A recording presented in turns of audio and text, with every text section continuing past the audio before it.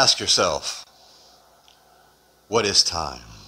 Time is of the essence. Nowadays, people don't have time to really put a lot of things into prepping. They don't have time to spend prepping their prepping. Get what I'm saying? I mean, it's just like one of those things, oh, I got to do all this to get this, and I'm spending all this time to prep. Why am I doing this? And that's why today on Survival Preparedness for Beginners, we are talking about dehydrating your frozen vegetables and why that is key to your time and how it saves you time to put more time into your family, to put more time into prepping, to put more time into your life. Time is of the essence. So let's get going on this video. First thing you're going to want to do is go out and get yourself, if you don't already have one, pick yourself up a handy dandy dehydrator. Just like this one right here, folks. I mean, this thing is, it's a Hamilton Beach. There's 5 trays. Comes with 1 tray for your screen. And it comes with 1 tray that is for your little treats and stuff for your kiddos so you can make your own fruit roll-ups. You can put in it whatever you want. You know what you're giving your kids at this point in time.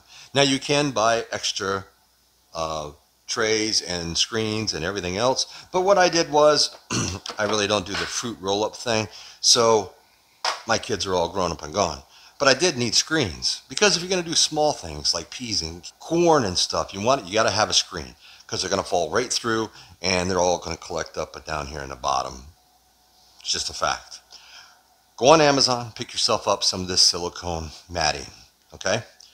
You take the silicone matting, you trace out on your trays. Go back and watch some of my videos. I show you exactly how to do this. It's very simple, folks, okay? You cut out what you need, all right? You cut out the hole for the air, and you cut out around your corners and stuff. It's silicone. You can throw it in the dishwasher right along with your trays and everything else. This particular dehydrator, it does, all the trays and stuff do fit in the dishwasher, which is another bonus, and it saves you time. All right, so now once you did all that kind of good stuff, something else you're going to want to think about getting, especially if you're a beginner or you're just starting out on dehydrating, like I was. You pick yourself up one of these books. All right, I picked this up on Amazon. I think I paid like 12 or 15 bucks for it. All right, it's 310 pages, and it is packed full and loaded with all different types of different products from all these different types of fruit roll-ups that you can make for your kids and everything else, or your grandkids maybe.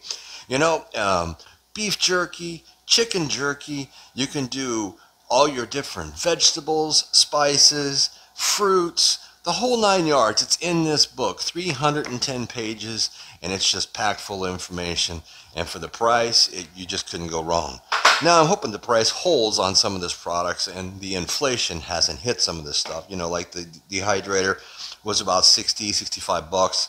I don't know if it's still that same price on Amazon or not, but it was a great beginning point for me. It's been a great machine, and I've put it through a lot of different tests and everything else. Now, let's get to the point of why you want to do your frozen vegetables. Why is that so key? Why does that save you so much time? Maybe you're asking yourself that. Why? I don't know. Well, I'm here to tell you. Here you go. This is why. All right, so if you go to the grocery store and you pick up, I want to get some carrots, and I want green beans. I'm going to get, look at the corn and the cob's on sale. I'm going to buy corn and a cob, and I'm going to come home and I'm going to dehydrate all this stuff.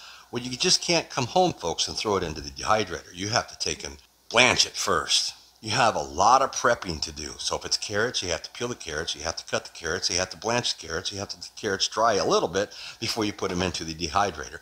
Corn, you have to husk corn. All right, now we all know sometimes that can be a pain unless you really know the good tricks. So you got to husk the corn, and you got to cook the corn. Now you got to cut the corn off the cob. Now you got to let it cool, let it dry, and then you can put it into here.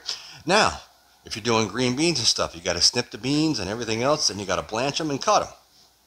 All right, or you could do full green beans, but it is going to take yourself a lot longer to dehydrate than if you cut them up into smaller pieces like what comes in a frozen bag. Now, Here's the trick. You go to the store. They're having a sale in a frozen food section. It's 10 for $10. So you reach in, grab yourself some corn. Oh wow, maybe I think I'll get myself some mixed vegetables too.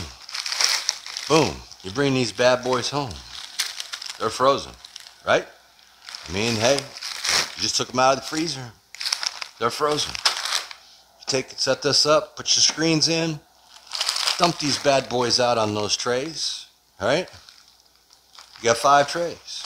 You can do 5 bags at a time. Some things, you know, may not all fit on there.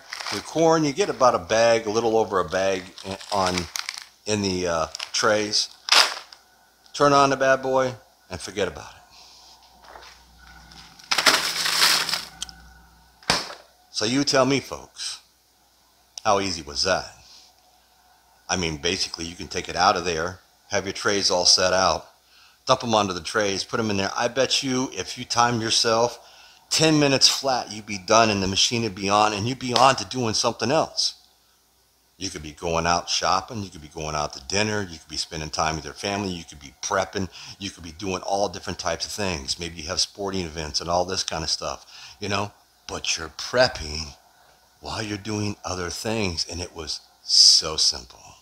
So simple. So that is why you want to make sure that you are using frozen vegetables when you're doing your dehydration. Now it also goes for your frozen fruit. All right? You can put those right on your trays, and voila, turn it on, go do else you got to do, and everything else is done. So I'm here to help you save time, folks, in your dehydration. In this way, you can prep more and be ready whenever the next storm rolls in. So I'm Survival Preparedness for Beginners, and I'd like to thank you today for joining me on this little tour of dehydration and the tricks and why it is so much faster to use frozen vegetables or frozen anything, really.